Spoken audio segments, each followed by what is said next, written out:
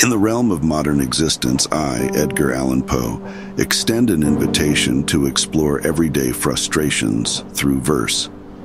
These poems, born of my contemplative soul, delve into the perplexities of contemporary life.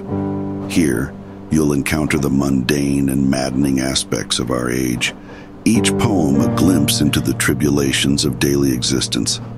Let them guide you through these enigmatic challenges and offer respite in the enduring power of poetry.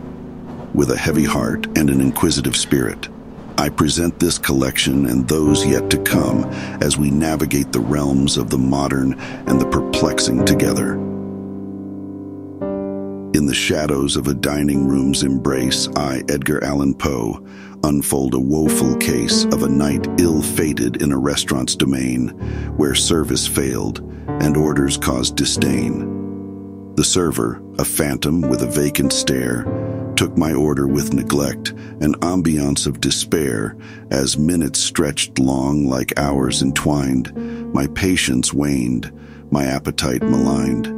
The meal that arrived, a grotesque masquerade, a platter so wrong, my taste buds betrayed, for my order bespoke a feast with delight, yet what lay before me, a culinary blight.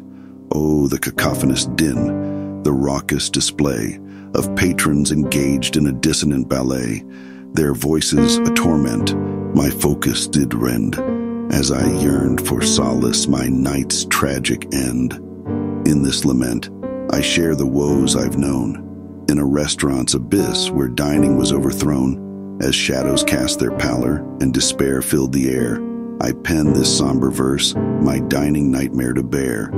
In the modern age's quest for culinary grace, may service arise and orders find their rightful place. But beware, dear diners, in realms unknown, the wrong order's specter in a restaurant's darkened zone.